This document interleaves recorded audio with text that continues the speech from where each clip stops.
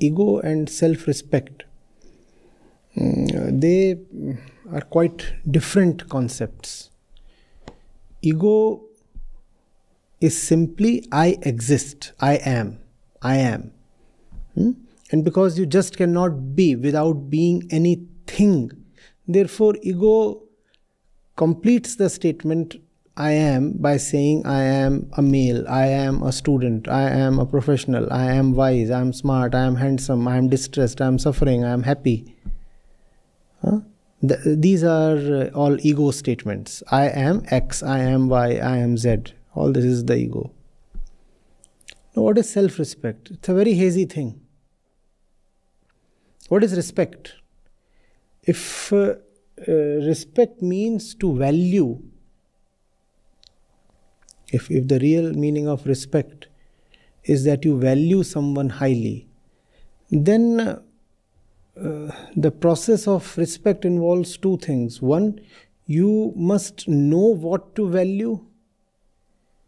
Secondly, obviously, the object must deserve that value or have that value. So, do I really know what is important? And the moment I say, do I really know what is important? I'm referring to the ego, right? Because the I is the ego. So does the ego really know what is important? No. One very central defining characteristic of the ego is that to the ego only the ego is important. Because the ego is false and little and insecure, it just does not have the courage to give anything beyond itself much importance. In some way or the other, directly or obliquely, the ego accords importance only to itself. I am important. If I am important, then those who are related to me will become important. If I am important, then my thoughts will become important. My imagination will become important. My ideas will become important. My country will become important. My clan will become important. My past will become important. My dreams and my desires will become important. All these are ego statements, and all these are founded on the mother statement, I alone am important. That is ego. I alone am important. The ego just cannot see beyond itself. So whenever the ego gives respect to something, what is it that the ego is respecting? Nothing but itself, because the ego has no capacity to truly appreciate anything beyond itself. That requires courage and that requires clarity. The ego has neither courage nor clarity. Are you getting it? So when you say self-respect, that merely means that you are looking at your reflection in the mirror and admiring it. And irrespective of how you really are or how you look. And that's the way several people are, don't you know? Irrespective of the position they are taking, they keep backing their position. Irrespective of how foolish their concepts or ideas or dreams or targets are, they keep chasing their dreams. That's self-respect. A mark of stupidity. If I'm not mistaken, the word respect comes from the ability to look cleanly and clearly at something. I think the root word is picure. So looking at something again, that's respect. Looking at something again and again with the intention to come to the truth, that's respect. Respect does not mean offering value to something without even knowing the value. For example, an elder comes to your place. The elder happens to be not merely an elder, but an elder relative. And you have been taught to offer respect. Have you not been? No? So the fellow has come and you do not know the fellow. You do not know how virtuous he is. You do not know how courageous or loving he is. And yet you are supposed to offer respects. Right? The fellow comes in and you offer some salutation. You greet him by saying sir or namaste or welcome or something. Now that's the way of the ego.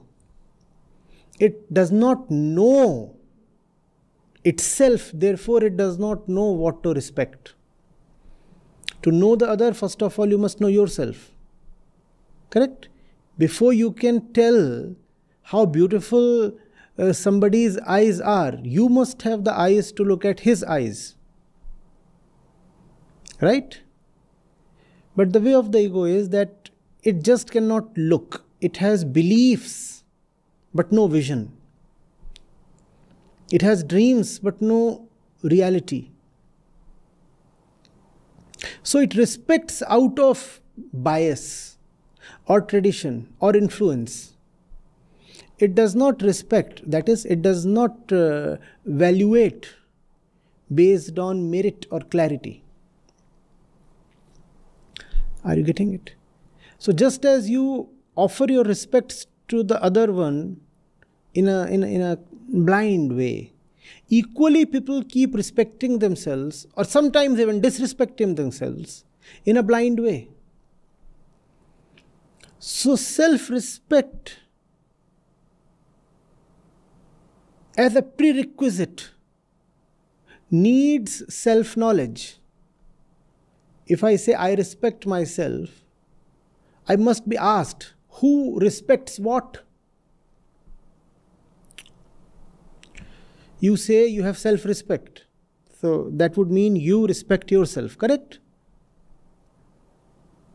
Then I must ask you, who respects what? You say, I respect myself. I'll say, who respects what? Do you really know yourself? There can be no self-respect without self-knowledge. And we have been repeatedly saying that the ego survives only in lack of self-knowledge. The less you know yourself, the more dense and crystallized your ego is. So self-respect is nothing but self-awareness. The more you know yourself, the more you realize who you are not, and that brings you to who you are. That is real self-respect. Knowing oneself. But knowing oneself is not a direct or positive process. Knowing oneself can happen only through the route of discarding all that which is not you. This is not me, this is not me. You keep rejecting all that, and that brings you to the real self, and that is self-respect.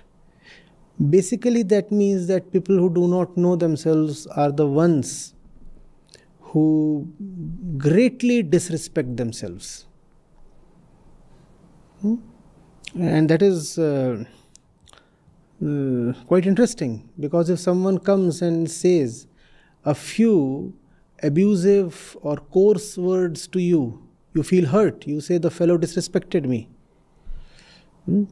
But this disrespect is nothing compared to the disrespect that we heap on ourselves by remaining ignorant of ourselves all life long.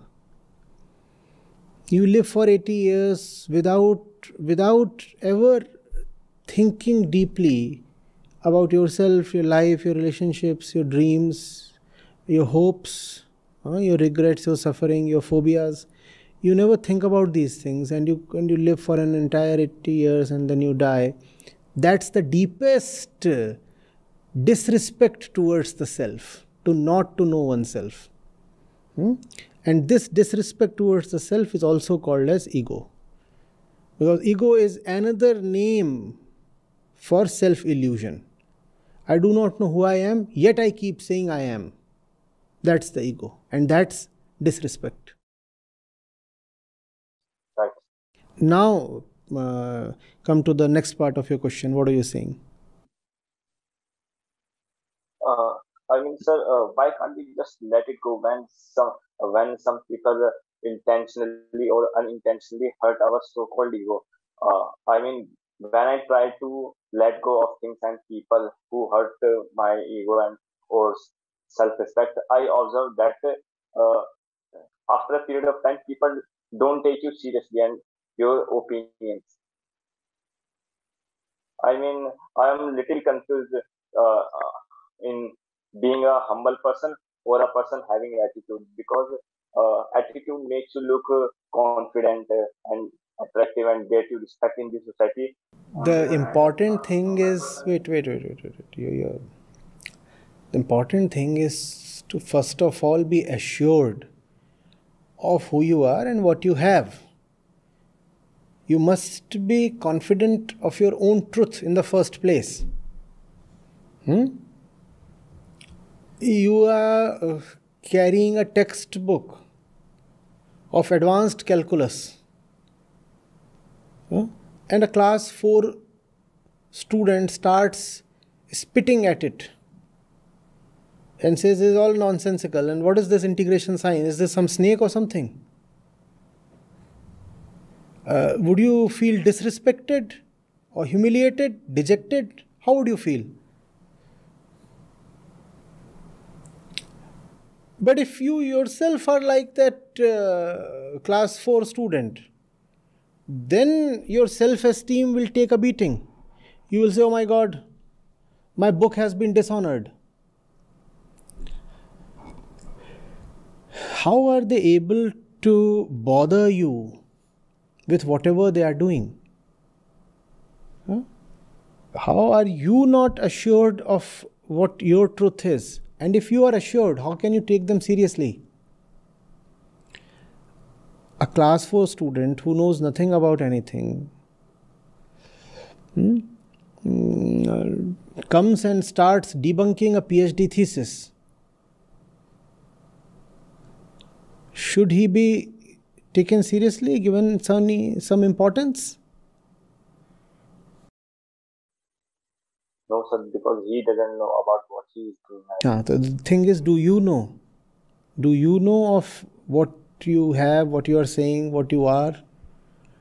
When you are assured of yourself, then what the world is saying does not matter too much. But when you are yourself half here, half there, uncertain,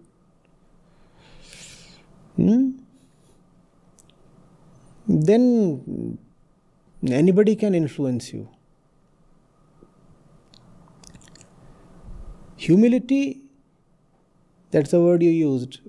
Should I be humble or should I not be humble? What is humility? Humility is about knowing that your default identity is the ego. That's humility. Humility is to know how vulnerable to mistakes you are. Because that's the nature of the ego. It can survive only in mistakes. Those are not even mistakes. Those are ego's compulsions, because without them it cannot survive. That's humility. So when somebody attacks you and you feel hurt, humility lies in looking at yourself and smiling and saying, see how vulnerable I am. They are tossing nonsense at me, and yet I am giving it importance. What they are saying has no ground, no foundation, and yet I am taking it seriously. See how stupid I am, and this is humility. You must be able to always recognize your own weaknesses. And when you recognize your weaknesses, you do not say they are my weaknesses. You just say, oh, they are systematic, they are biologic, they are social, these weaknesses. And when you say thus, then you can smile at them with detachment. That's humility. Humility does not lie in surrendering to others or bowing down to others. Someone who cannot call a spade is not humble. The humble person is one who can call illusion as illusion. That's what humility is about. To call illusion as illusion. Right.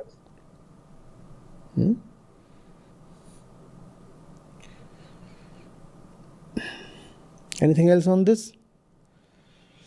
No, sir. My all doubts has been cleared. Thank you, sir.